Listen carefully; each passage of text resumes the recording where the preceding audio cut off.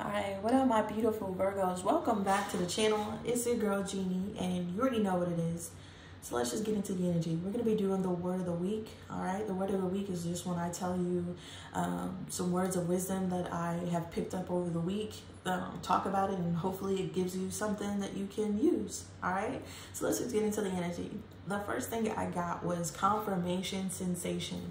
All right, it's almost like a confirmation notification, confirmation feeling, Virgo. So I was really getting the point where people are not like trusting their intuition. Their intuition tells them things and they second guess their intuition. They doubt it. They go against their greater judgment because usually with your intuition, usually with your feeling, does not logically support what you want to do. Okay, so a lot of it comes from observing yourself. Okay, because sometimes doing the right thing is doing the exact thing that you don't want to do. Okay, for instance, like if you know that you need to change your job, right? If you know that you need to get a different job, but you don't want to because of all the comforts and whatever this job provides. Right, you've gotten the confirmation to do so, but it goes against your logic, what you want, and your comfort. So then you second guess this confirmation instead of moving when they told you to move. And that's how you can trip yourself up and start doubting your intuition. Okay, so observing your ego, your feelings, your emotions about the situation will allow you to determine if you're ignoring your intuition out of fear or if it's legit, okay? Because most of the time, if your mind, body, and your soul has told you, like, we got to get out of here, and you're ignoring that because of your comfort, you will know, right? It will be very easy to know unless you're being delusional. So be straightforward with yourself and the energy is what I'm trying to say. Sometimes doing what you got to do is doing the opposite of what you want to do. And sometimes growing goes against everything in your body, okay? Your body and your mind, your body and the things in the 3D will go against your mind and your intuition and your emotions, okay? But to win in this lifetime, you have to be stronger than your body. You have to be stronger than your emotions. You have to be stronger than your ego. You have to be stronger than the fear of failing. Than you fear failing, Virgo. You have to be stronger than you fear failing. So with this energy, Spirit is wanting you to work on your confirmation sensation, Virgo, and never doubt that confirmation. In order to start relying on your intuition better, Virgo, and starting to trust yourself better and trust the universe better, more. So yeah, that's the energy. First one is confirmation, confirmation sensation. Do something. Even if it's not a sensation, Virgo, you could ask the universe, like, send me a sign. If I see this sign, I know it's a definite yes and that I'm tripping. If I see this, then I know it's a definite no and I'm tripping. You feel me? So there needs to be something that will signify for you. And then I often get the question, when I tell people that, I often get the question, like, what if I ask for confirmation and I get nothing? Okay, first of all, you have to build a relationship with whoever you're asking for confirmation to be able to see, pick up patterns, have epiphanies, you feel me?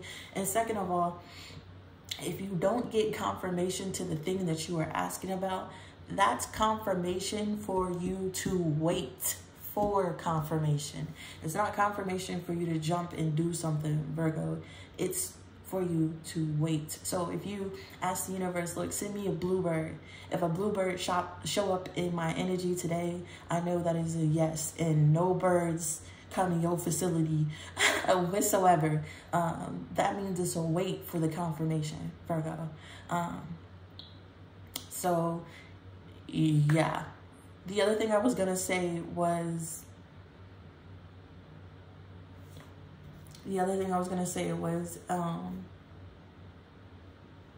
if you don't get a confirmation on what you're trying to do, sometimes, y'all, sometimes the universe wants us to do things blindly, pushes us out of the nest blindly in order for us to trust our intuition.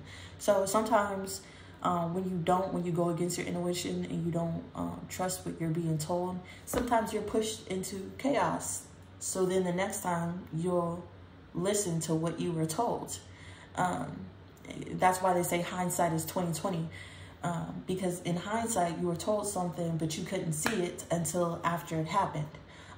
So confirmation sensation, you ignored it, and then now it's confirmed after something happened. So sometimes the universe pushes us blindly to go into things, to be hurt, to stumble, to fall, in order for us to trust our intuition more. Okay?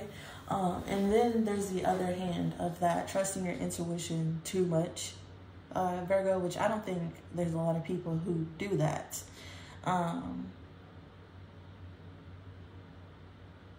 But that also can teach you lessons about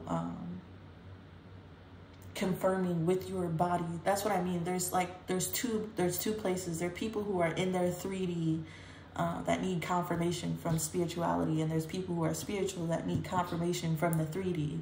So it just switch the roles as they resonate. But if you're one of those people who are very spiritual, who get a lot of confirmations from the universe, and you're like, I don't know if this is real or not,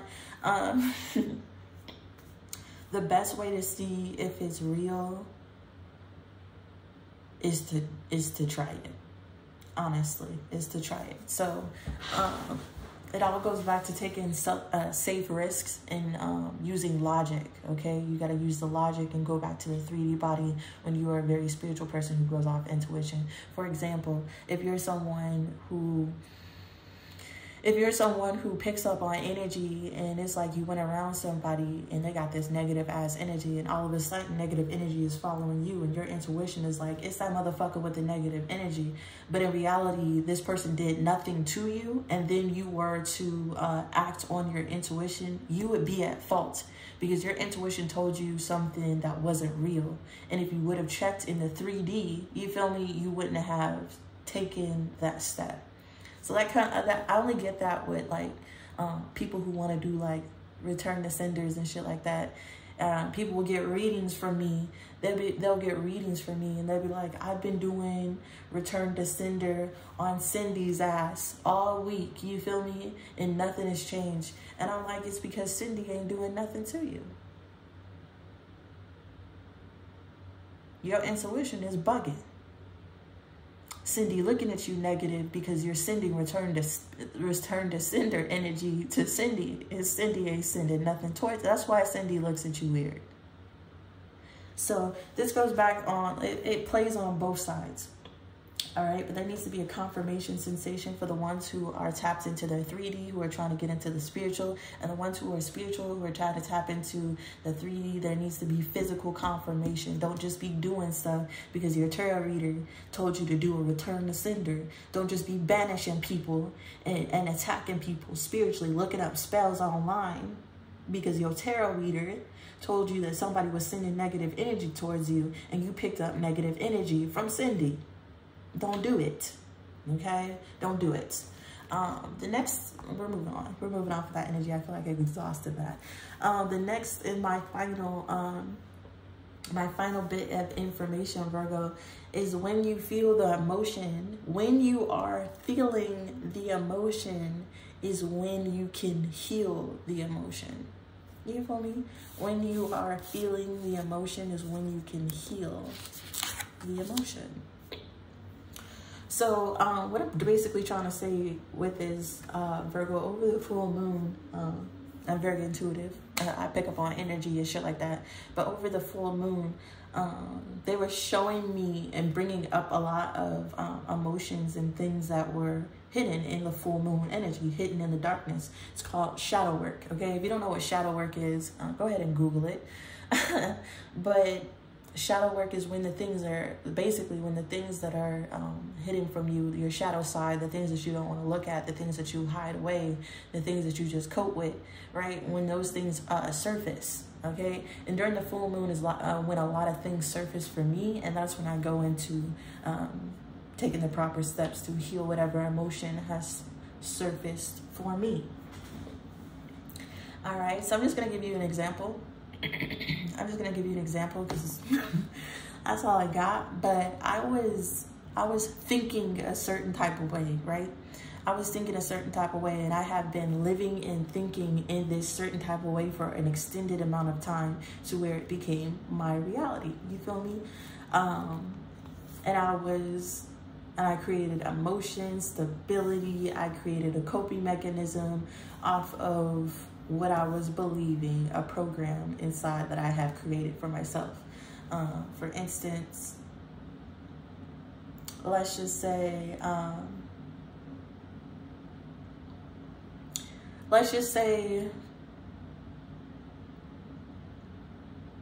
y'all, I can't even think of an example. Damn. Give me a second. It's really just the energy of a certain shift in thinking brought upon a lot of emotion for me, because I was set in a way of thinking the thing that I was thinking. I was set in a way of thinking about a program in a fixed way, all right? And then when the full moon energy came in and exploded my fixed reality with reality, and that I cannot control everything, I was then like released from my control. You feel me? I created a program inside of myself that I believed in, that it was a foundation that I believed in. I was very codependent on it. It held all of my emotions together. It held me together. It made life easier. And then one day when I looked at this program, it exploded. And then I realized that the program that I created was only a coping mechanism for an emotion that I didn't heal. You feel me? So I had to, during the full moon, I had to then identify where this emotion came from, how to fix the emotion, and how to take the proper steps to get back in spiritual and mental alignment to where I need to be. And that's what shadow work is. How do I then apply it to my life to grow and do better? So when this program was broken inside of my mind, Virgo, when my mind was blown, when my foundation was broken, when I was having a tower moment, Virgo, the first thing that I thought was like, wait a minute. Wait a minute, like, why am I crying? Like, wait a minute, I knew this. So often every single problem that we face, we already know the answer. We already know the answer. It's pretty simple. It's just our minds, our emotion, our way of coping distorts our reality to make us think that we have no choice, or that isn't an option. No, there's something else, blah, blah, blah, blah, blah. But most of our problems have pretty clear answers, and it's only hard to see when you're wrapped up in the emotion. But that's how people who are outside of a situation can come in and fix a situation so easily, because they're not wrapped up in the emotion. Okay? But when you are wrapped up in the emotion, Virgo, I got the confirmation that that is the time to heal that emotion. And once I applied logic to my delusion, I was no longer sad about it.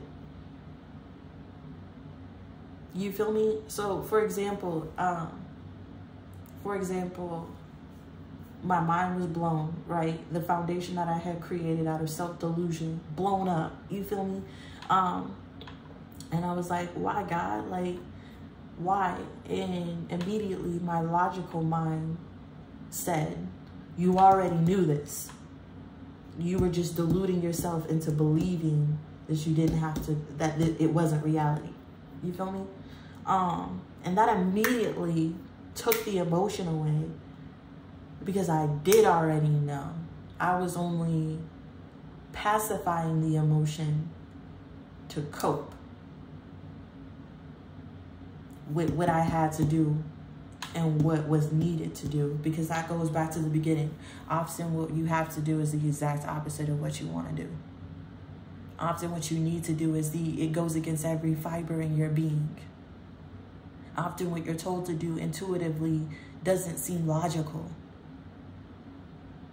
sometimes you want to fight the universe because you don't understand the plan, but the best part of the plan is that you don't understand it. So it's all about going with the flow, Virgo.